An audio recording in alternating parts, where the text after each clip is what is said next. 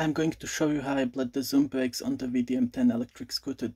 This process should be the same for any scooter with the zoom hydraulic brakes. First, let's take a look at the difference before and after brake bleed. This is the rear brake I already bled, and here you can see the front one that we will look at today. You can see there is a big difference between them.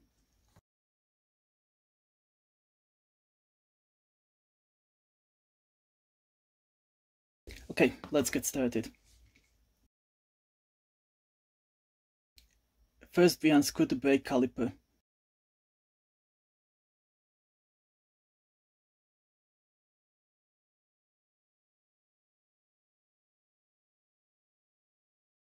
I clean the area around the brakes before doing this.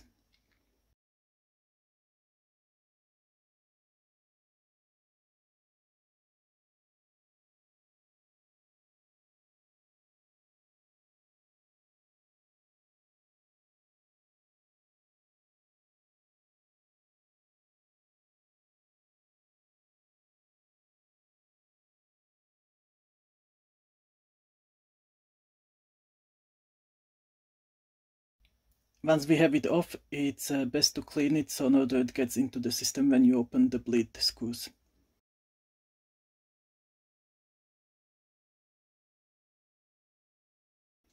I used 80% isopropyl alcohol to clean it.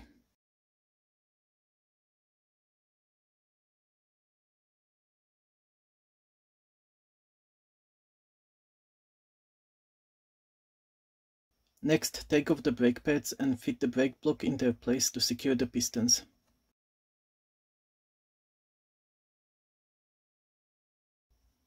Using pliers, you straighten the retaining clip and remove it.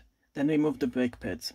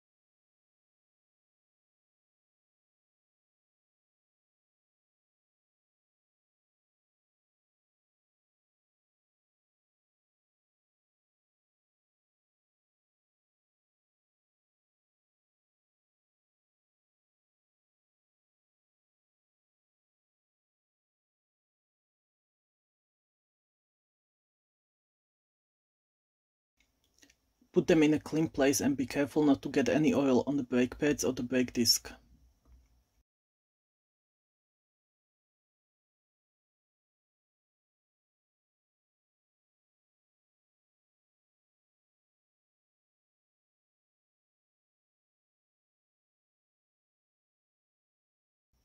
Slide in the brake block and insert the pin that held the brake pads.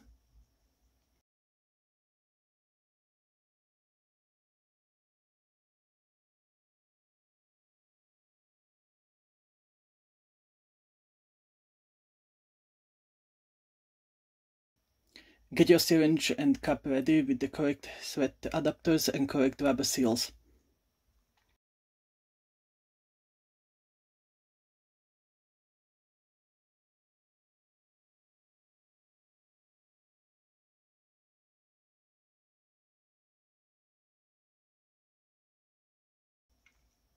Fill the syringe with mineral oil.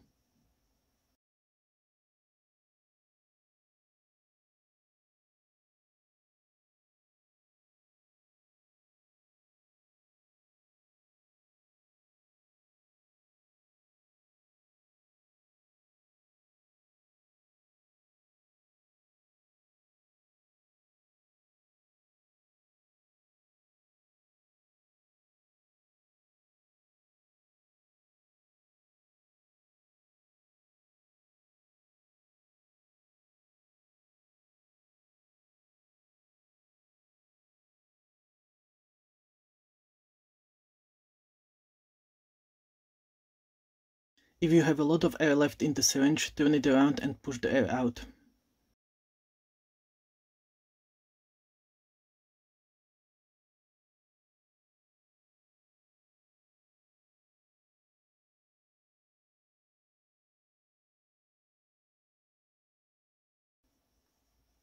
Take out the screw from the bottom caliper.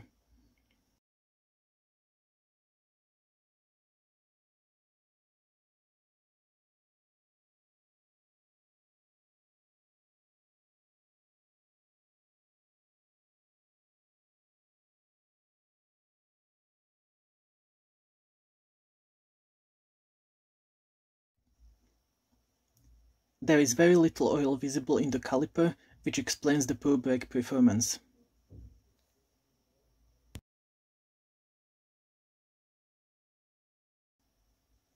Screw in the syringe with the oil.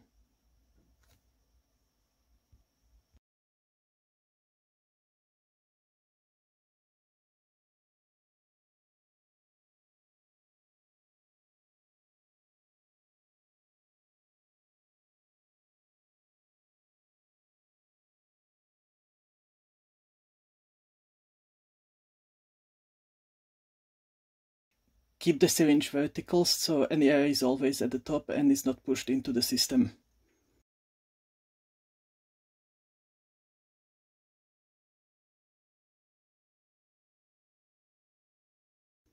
Next, take out the screw from the top and screw in the plastic cup.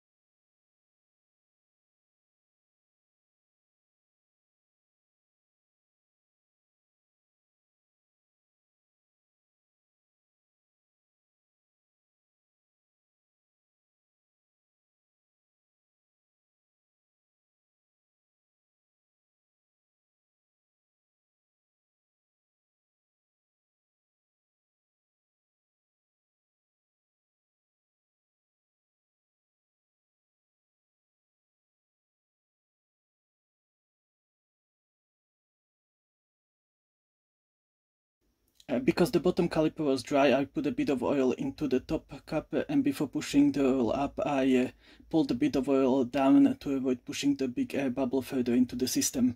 Best practice is to push the old oil out at the top so you don't risk contaminating the new oil in your syringe, as you can see here when the original red oil started to enter the syringe.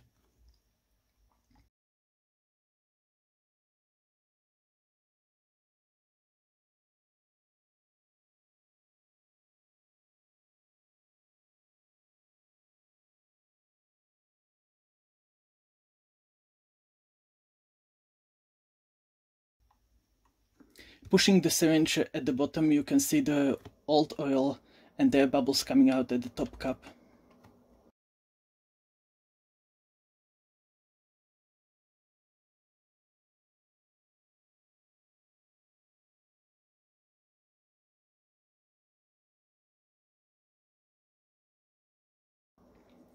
Keep pushing the oil from the bottom until the syringe is nearly empty or the cup is full.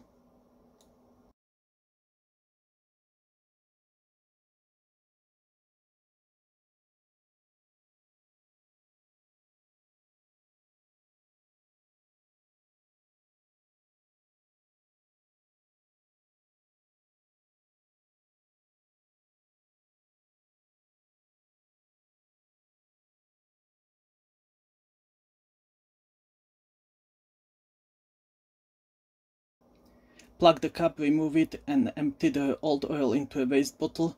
If the is clean, you don't need to empty it out.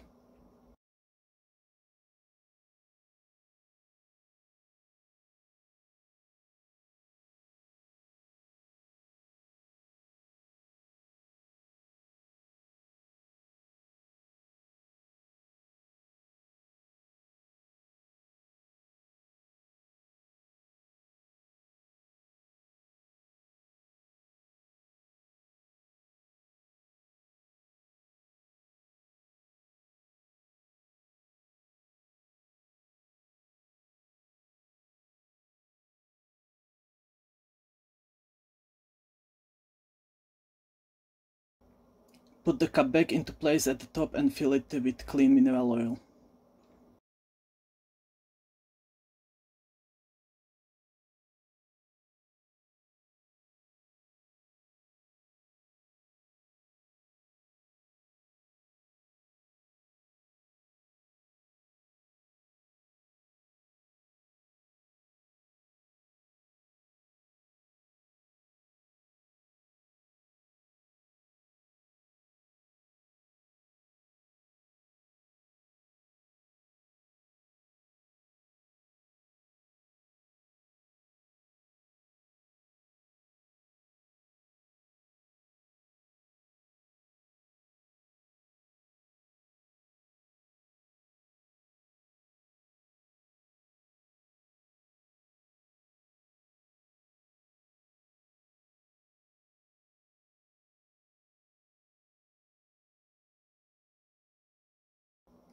Now go back to the bottom and pull the oil back down through the system with a syringe. You can see the bubbles coming out. It's best to have two people doing it so you can monitor the oil level at the top cap and you don't run dry air and suck air into the system. If needed, put more oil in the cap.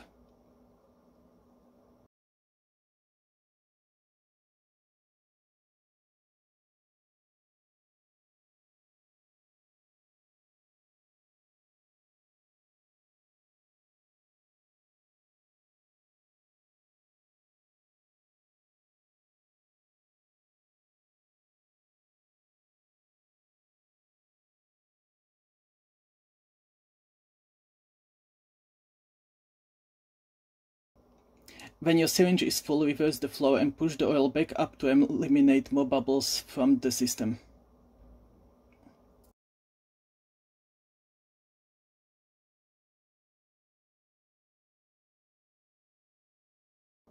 Repeat the process until you no longer see any bubbles escaping at the top or bottom. You can also press the brake lever several times during the process, which may free up more air bubbles.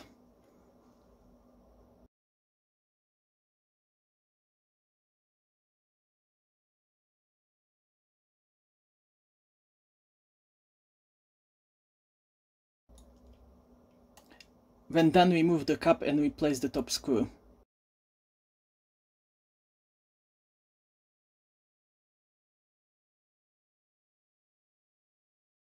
A bit of oil should come out as you are tightening it, indicating no air is trapped under it.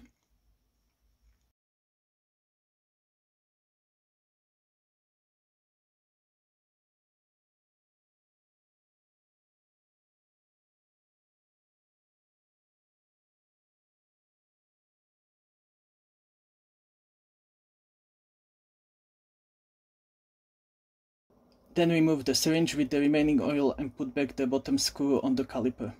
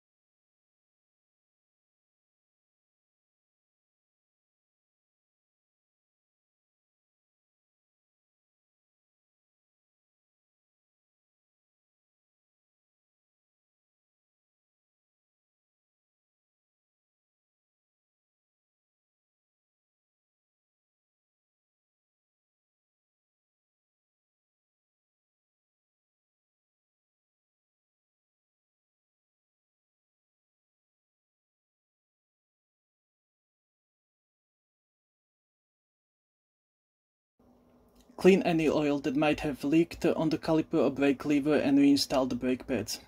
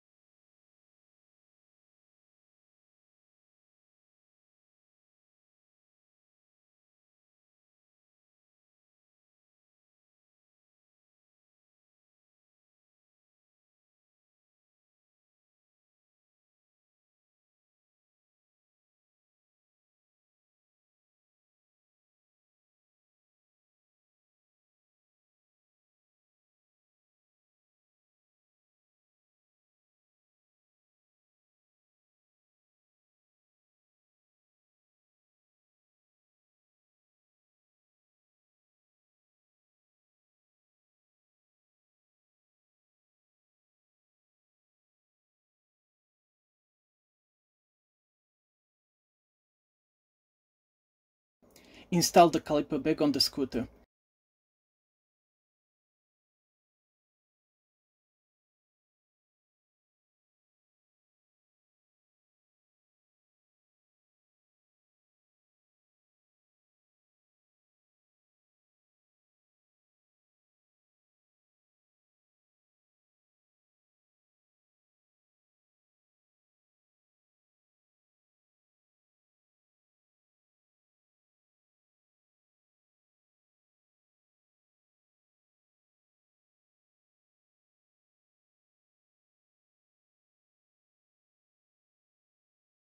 Tighten the two screws to 90%, then press the brake lever to center the caliper on the brake disc and tighten the screws fully. Alternate between them to evenly attach the caliper. Release the brake lever and test the brakes.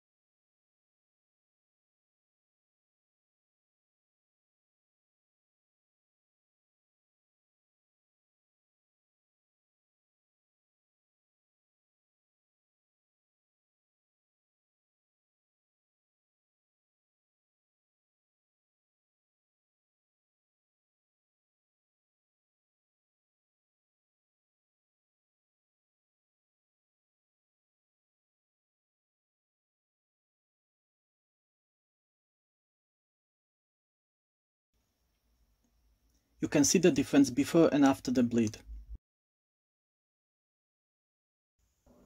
Test the brakes. The brake pads should not be rubbing on the disc.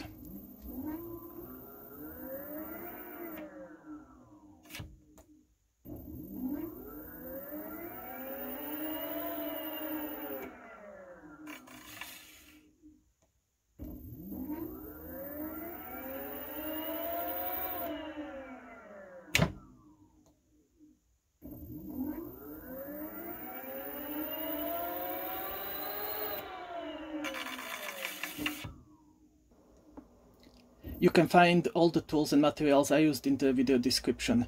If you have any questions, put them down in the comments. If you found the video helpful, please hit the like button and make it easier for others to find. Next, I plan to improve the mudguards on the VDM-10. You can subscribe or check back later to see that video. Thanks for watching.